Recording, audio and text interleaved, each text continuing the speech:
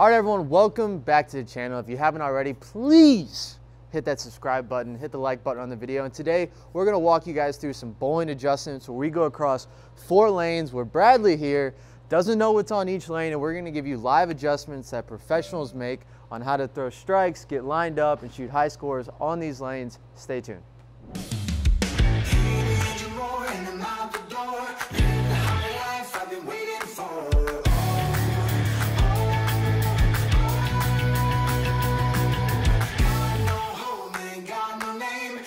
All right, Brad, so today we're going to talk bowling adjustments, and this is a question in our coaching group, and when we walk in a bowling alley, anytime people are like, I don't know when to adjust. I either adjust too late, I adjust too soon. So today we're going to walk through these 4 lanes and do adjustments only with our body. So that's release, moving, ball speed changes. For the sake of this, we're going to keep the bowling ball the same on these 4 lanes and walk through adjustments. So to kick this video off, do we just want to throw a shot on lane 3 here? Sure, yeah. So Brad's going to throw a shot on lane 3. He's thrown a few shots like you would in practice, but we're going to see what this lane's doing and then if we need to, how we need to adjust after that to get to the pocket. Yeah, key thing here is, and we get a question a lot like, hey, I'm bowling on bear pattern tomorrow, how do I play it? Well, it's like, well, the characteristic of the lane, the house, the temperature in the air, the bowling balls you got, the people you're bowling with, all those things matter on how you're supposed to play a lane. So it's like impossible to give, well, you're supposed to play it this way. So that's why we don't know the pattern, we don't know the graph, we're not looking at anything, we're just gonna try and adjust with our eyes, basically. So beautiful. We're gonna... So if you, for the sake of this, if you didn't know where you were at or what's on the lane, what's your first lineup shot? I want the ball to somewhere get around second arrow.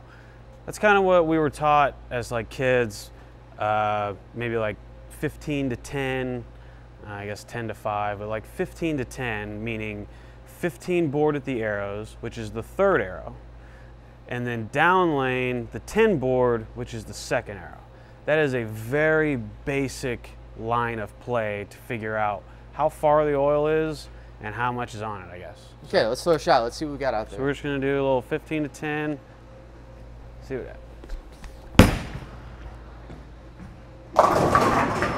All right, and that was actually one of the things we realized was there's quite a bit of oil on the lane, and just a couple of shots that I threw previous to this video, immediately that makes me do a couple things.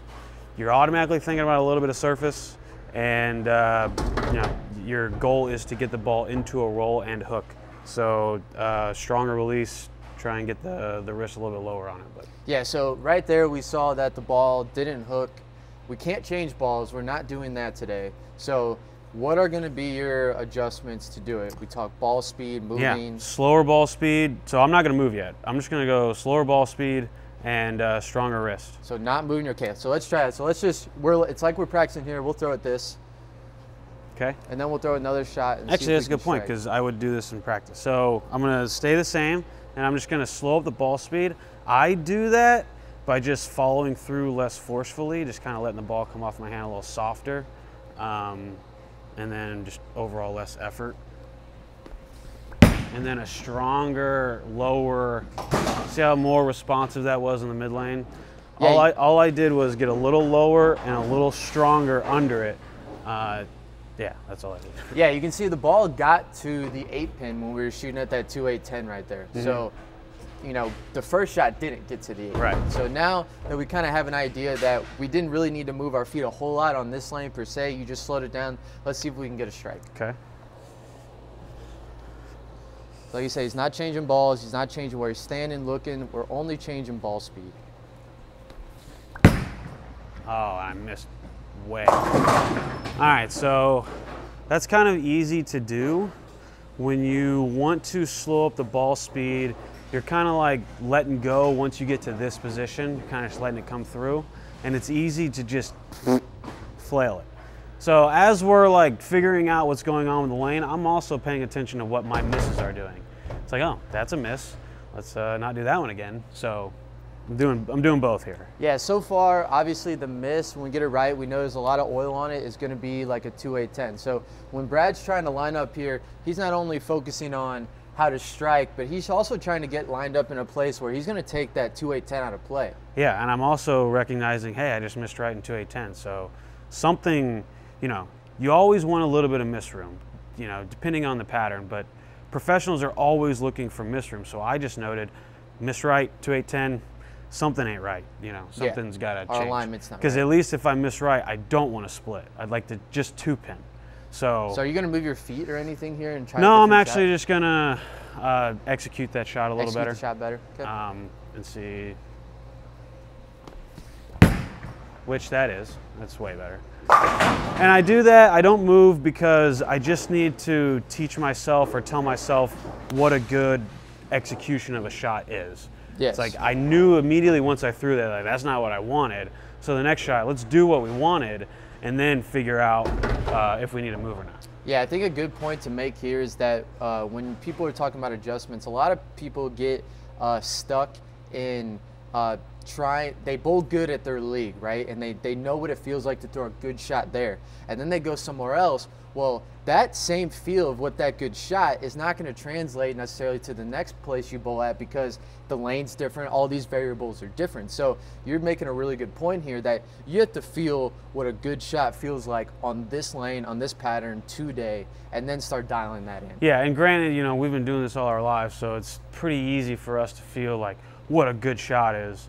For a more beginner bowler, that's hard, you know, when they see something different or they see a different house or a different condition, they don't know what a good shot is supposed to feel like if their normal shot is splitting. And that's where doing this kind of thing, trial and erroring, making sure you're getting in and practicing and making these moves, getting in uncomfortable positions, learning how to hook it, you know. Yeah. Teaching yourself how to adjust by trial and error is a good part to it. Absolutely. So do we want to throw one more and see if I can't? Yeah, let's get strike? lined up to the hole here. So information we've gained is a lot of oil. Miss right, we're 2-8-10, and we know we need the ball to slow down. So these are kind of the thoughts that are going through our head when we're trying to get lined up. Okay. And I missed right on that one. But when the goal is to throw it slower to get it to hook more, the reason that's the goal is so you can miss a little bit right. And actually, that was almost slow enough to where I almost struck. It almost got back. Yeah. So that's a positive thing. Yes, I threw a terrible shot in terms of my angle, but I got all the other variables good enough to where it almost came back and struck. All right, Brad, we're going to throw one more shot here. We've gone light every single time. The last one we 2-8'd instead of 2-8-10, but we're still coming up light. What is in your head now to where we need to get lined up and get to the pocket? Well, now we've thrown 4 shots and all of them have been either light or a miss right or, you know, whatever. So now I'm thinking, well, I'm over 4, you know, to keep doing that exact method. Even though it almost got there, the last shot, it's still 0 for 4 and it didn't get there. So now I'm actually thinking about creeping my feet right because now I'm seeing that there's actually quite a bit of oil, and I think I can play a little bit more direct line instead of trying to throw it so slow that allows me to play a hook. I think I can move right and throw a more normal shot. So we're going to move our feet and maybe our eyes a little bit, but basically squaring up more. Yeah. Now, are you still trying to keep a little slower ball speed? I'm going to throw it exactly the same. So ball speed same, hand position same. Now we're just moving our feet. Now and it's only going to be like 2 or 3 boards. Okay, let's see if it works.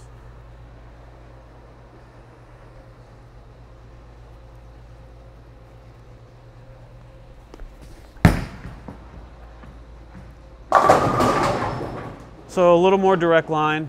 Beautiful. And that's, I mean, yeah, flat 10 and all that stuff, but it got to the hole. So goal number 1 accomplished. Yeah, we got to the hole. After that, now we can figure out carrying, but the most important thing is now we have a lot of information of what's going on the lane. So now we're going to go to lane 4 here on the same pair. Brad has not thrown a shot on this, and we're going to see if there's any differences on the lane and what adjustments he's going to have to make to throw a strike. All right, so lane 4 here, same pair, have not thrown a shot.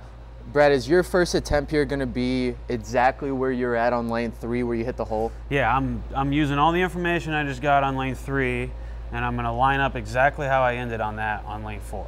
Okay, let's rock. Yep. Let's see if it works.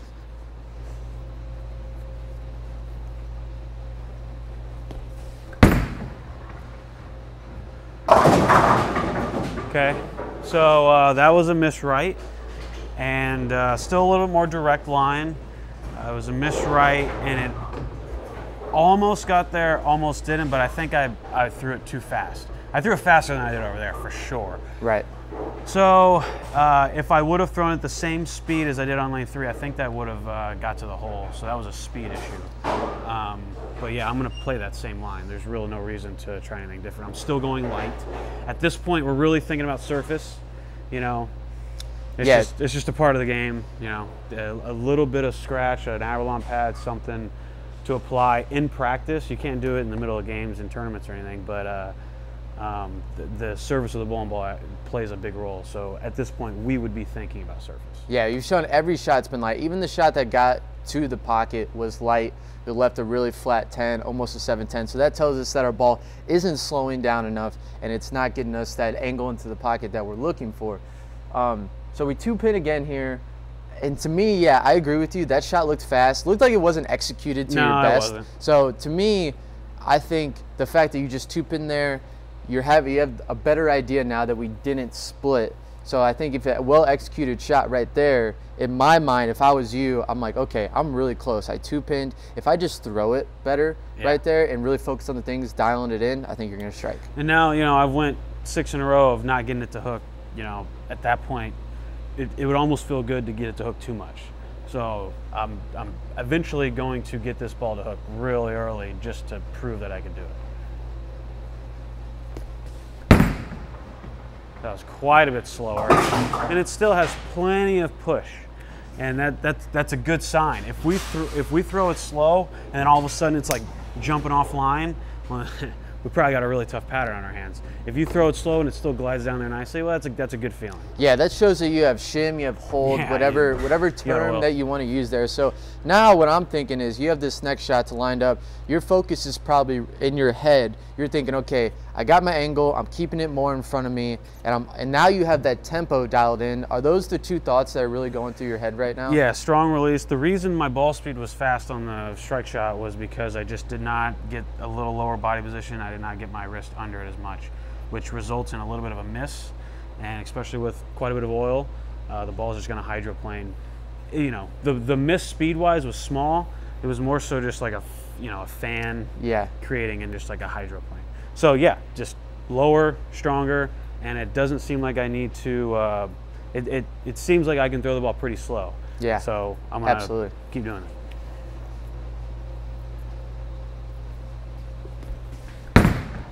So I got under that one more, and you know, that's an interesting point. The difference between a 2-pin and that strike is not a whole lot. No, that was basically a 2-pin. Basically the exact same thing. The difference was I executed the shot a little bit differently, or better. You know, I stayed down in it a little bit longer. I got under it. And when, you know, a lot of this carry issue, when you're leaving 50-10 pins in a 9, that's the difference. You know, like you can create carry by executing the shot well. The fact that I did create a carry allows me to know that I did something right. Like when you're creating carry like that, the ball motion's right and you're executing it right, so that's a good sign. Yeah, absolutely. And again, reminder, we have no idea what's on this lane. We have no idea what the pattern is. So these are all fresh shots. Now this is our mindset to go through and try to figure out where to play. And notice how Brad's not getting frustrated on like 2-8-10ing or splitting or anything like that, because those are the wrong things. You can't change that result once it happened.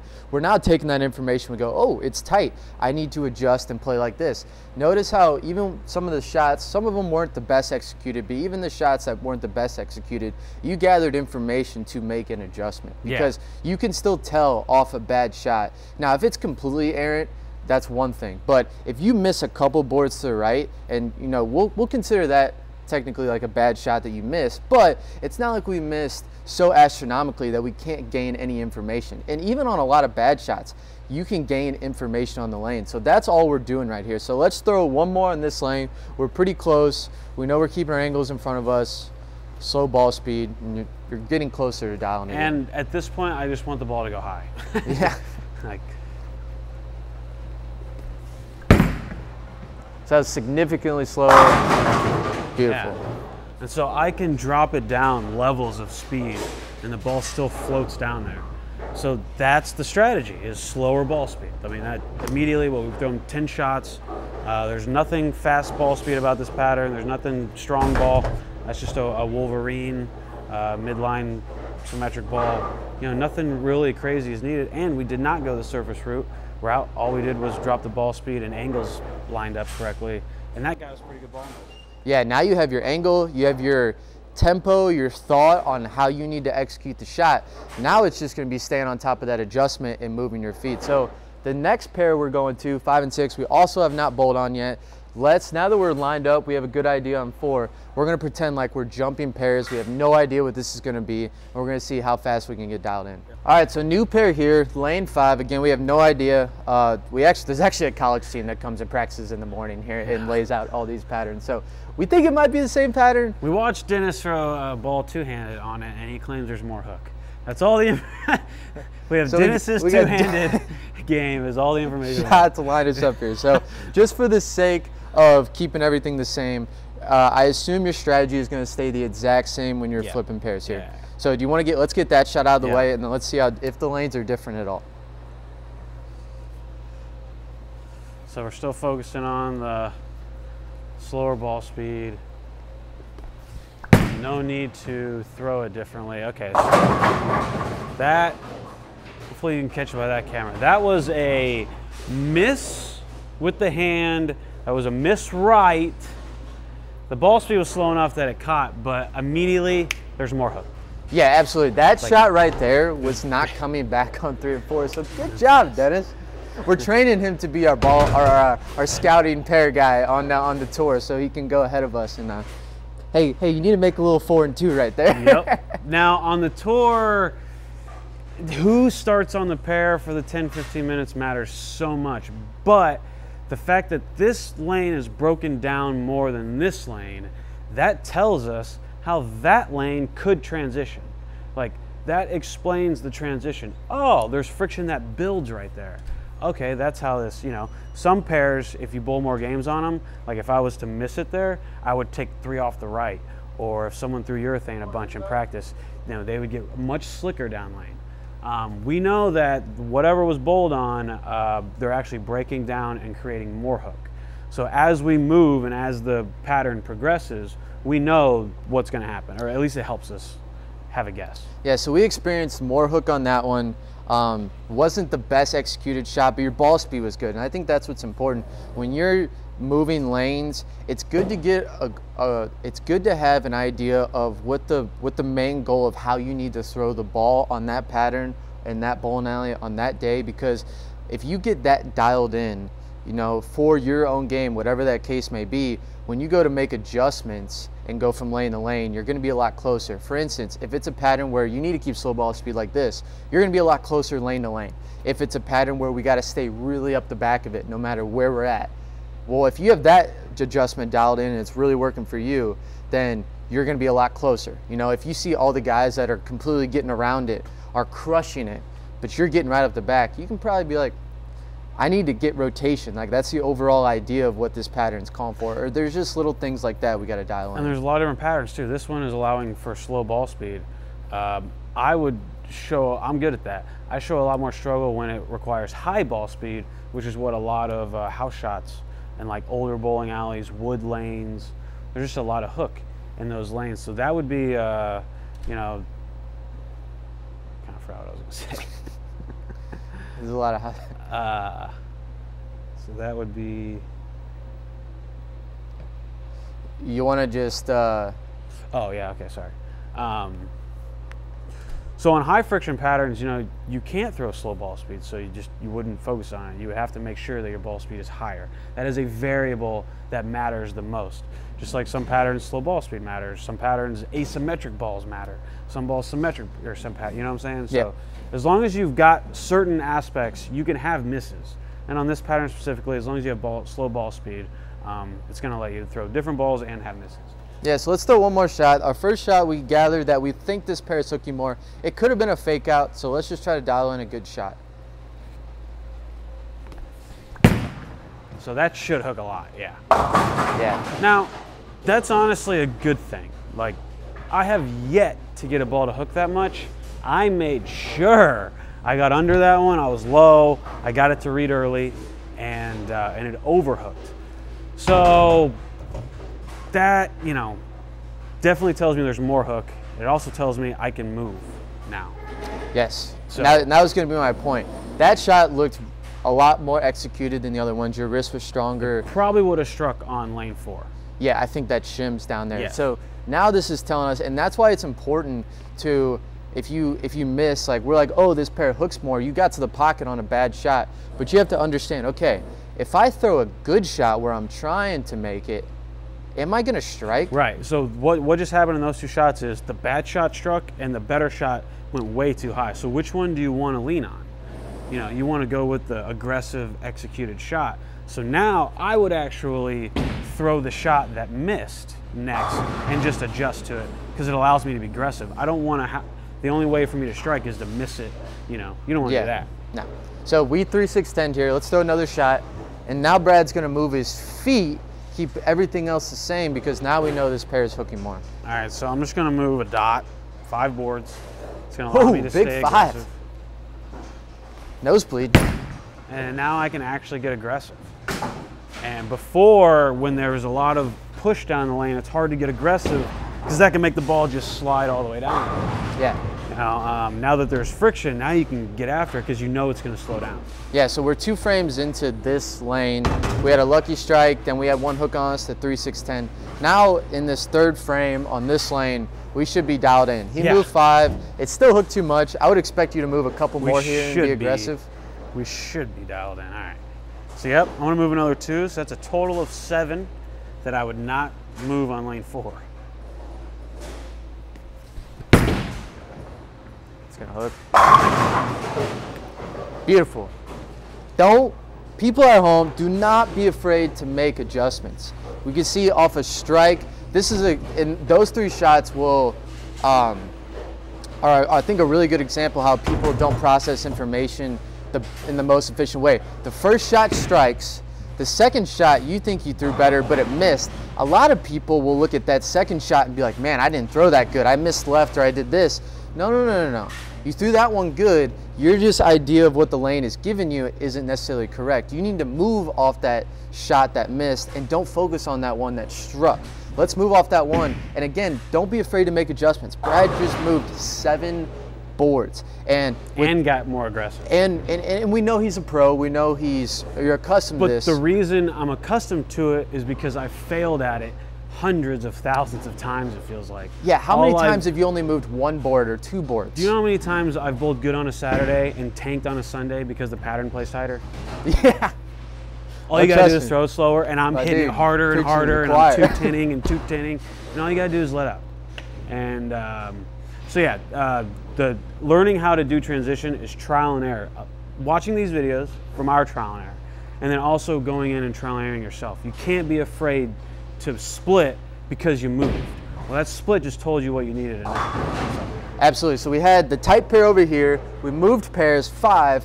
We can clearly tell that we moved 7 boards here. We kept the overall idea of how we're throwing the ball the same. Now we used our movement adjustment. So we've went through ball speed to adjust.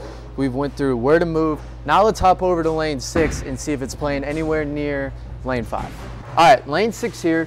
We've gathered that lane 5 hooked more than 3 and 4, so we know this pair, when you're going into lane 6 here, based off the lane 5 information, that this pair seems like it's faster in the transition phase, meaning there's more wear on it, there's more hook. So I assume you're going to keep the same idea as lane 5 here. Yeah, I'm going to throw it exactly how I did on lane 5, but I'm remembering how we needed to throw it on lane 3 and 4 as well. So if for some reason this lane just plays a lot tighter than lane 5, well then we know what adjustment to make from there because we came off tight lanes off 3 and 4. So the only anything new adjusting we would see is more friction, which would probably be pretty rare. So yeah, I'm throwing exactly like lane 5. I'm confident it should be a strike. Let's go. Let's do it. Show them how professional you are, Brad. Oh, that's so far left. Da da da da! Cha-ching! We found the shim. Oh man. So it's important. Bad shots like that are going to happen. But when we can get him to strike, that means the feet are in the right place, the eyes are in the right place. We have an overall idea. We found that shim. Obviously, we might not want to throw it there every time, but we know it's there. So that means we've gotten a lot closer to where our feet, eyes, whole idea of how we're trying to throw the ball, that is a lot closer to what we need for this pattern. And if this was a tournament, you know, we'd start on the first pair, which is slicker. We did not hit the surface, which in normal tournament we would have, or we would have tried another ball. But this happens a lot, you know. The first pair is slick and the next pair hooks a lot, or the first pair hooks a lot and the next pair is slick. In terms of being a really good bowler, that's a lot of what it is out on tour. Everybody can make shots. They know the bowling balls. You know, how well can you manage the transition is probably the most important thing at the highest of levels of bowling. I don't know where I'm going. Yeah, just stay there. All right. All right, so let's throw one more here. Let's throw it where exactly we want it to, or around.